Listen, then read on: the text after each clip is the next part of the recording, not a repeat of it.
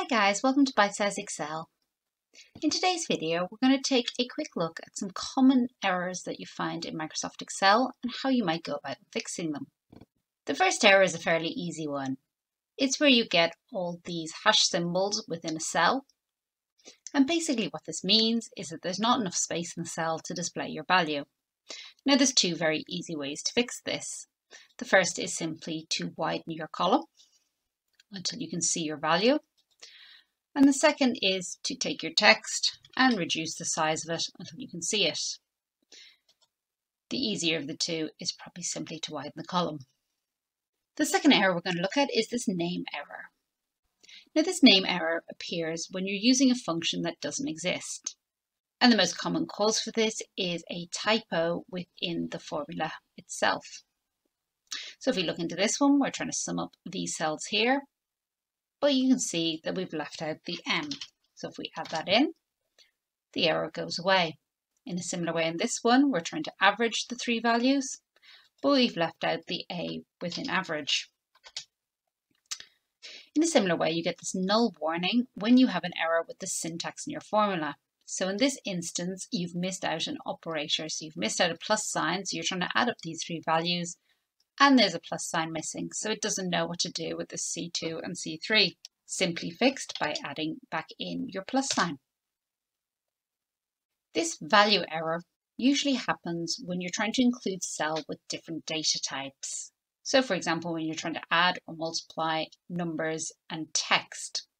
So in this particular instance, you're adding up all these cells, and some of them are numbers and some of them are text. You'd get the same error if you try to multiply one of the text values by a number value, and you can see that you get the same error. Now the simplest way to fix this is to change your text values. I'm actually going to reformat these as general and put in some numbers.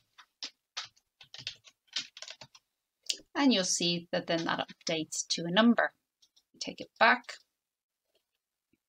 So the other thing you can do is you can remove your references to your text cells, and that also solves it. And the final way of doing it is if you put in sum and add up all your values, you'll find that that actually ignores your text values. Another very common error in Excel is this div/0. And basically all this means is that you're trying to divide a number by 0, which will give you an error. If you change this to a number, you'll find that you no longer have the error. However, there may be some instances, such in a large spreadsheet, where you're dividing one column by another and some of those values might be 0, and you don't want to remove your formula from your results column in case your 0 value changes, but you don't want to have the error showing up. So what we can do is we can use our IFERROR formula.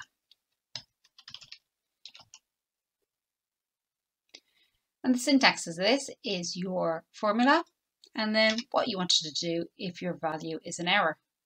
So if we close our brackets, if we just want it to be a blank, you'll see that the value will come out as 0. If you don't want a 0, you can put in, if you want an actual blank, you can put that in, or you could have it inputting some text instead.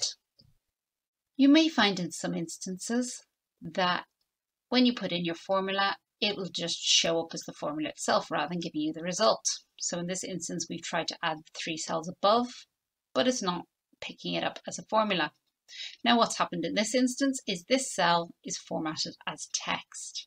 So what we need to do to fix it is click back on General, then go into your cell and hit Enter. And then in this instance, we just need to make sure that it's trying to add up the right cells. So we can move these across. The final error that we're going to look at is this #ref. Now this usually happens when you are trying to add up a number of cells and a particular cell has been deleted. So you can see in this instance, it's got this #ref in the formula, and it's because a particular cell has been deleted. So say we want to point it instead to this cell and hit Enter, you can see that your error goes away. But if we put a number in here again, but then delete our row, you'll see you get this ref again because you've deleted the cell that the formula is pointing to. So as I've said, to fix it, either point this to the correct cell or remove that ref error in the formula completely.